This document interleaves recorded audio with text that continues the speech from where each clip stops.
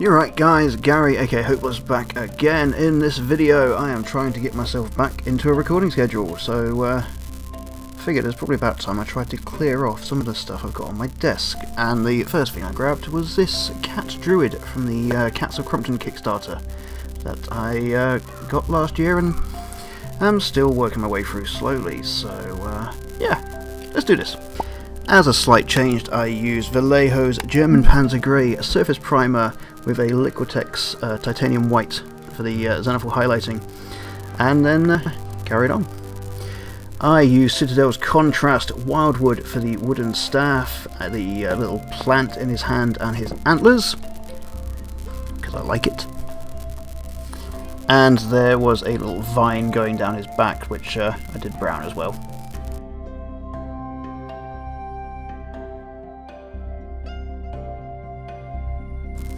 The tunic was nice and simple. I used Instar Alpha's Forest Green.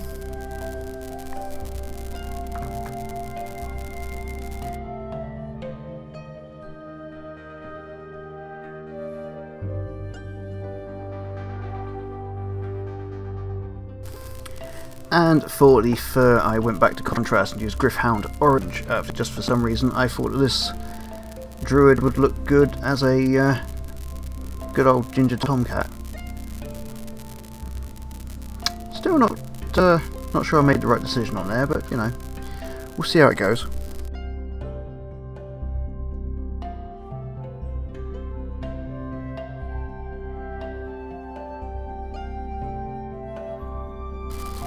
Corax White for the tip of the tail and a few other details. Wanted to try and bring out some of the leaves on his collar a bit brighter.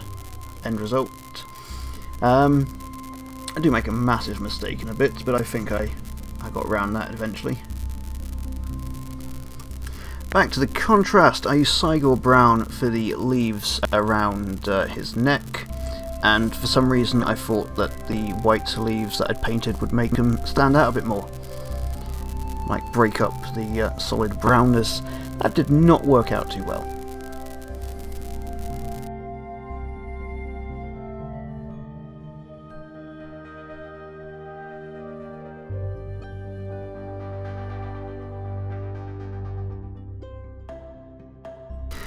And then back to Instar Alpha's Acid Green.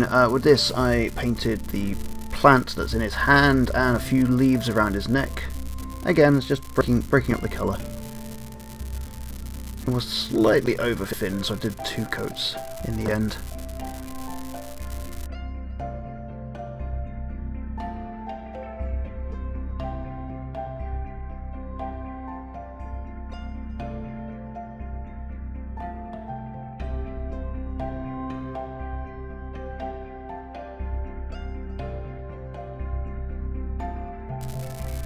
Back to contrast, and we used Magos Purple for the inside of his ears and his little tiny nose.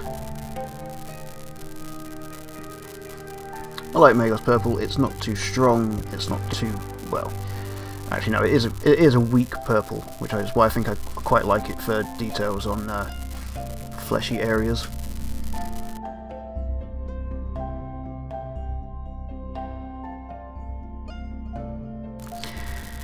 Going over to Instar Alpha Pure Yellow for the eyes. You may notice in the rest of the video that the eyes might change slightly. That's because I tried something and then realised that they looked bloody awful and then went back over them with Pure Yellow again, so we'll just pretend I didn't say anything.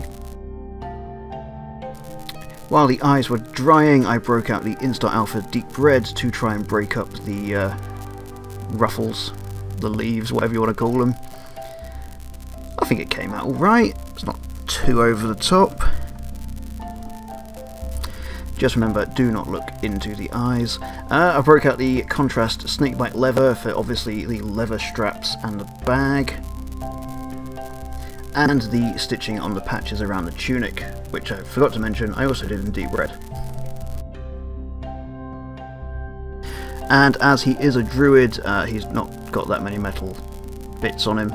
So broke out the Pro Acryl Metallic Silver for his bracer, gauntlet, wrist guard thing. My memories kind of escaped me at the moment.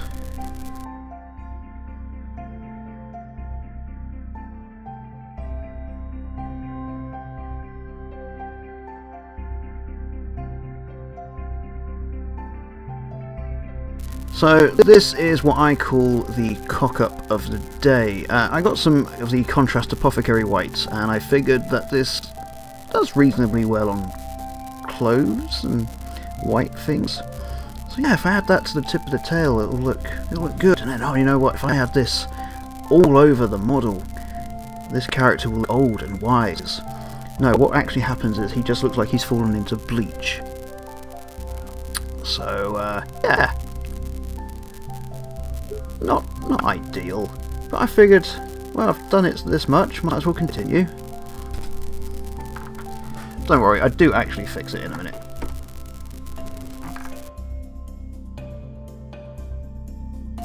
That's right, we break out the Citadel Wash Agrax Earthshade and just go absolutely nuts over it.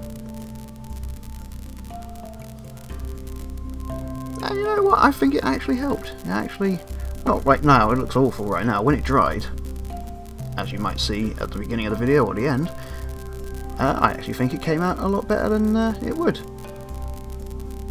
And the eyes are looking nice again, so we're all good.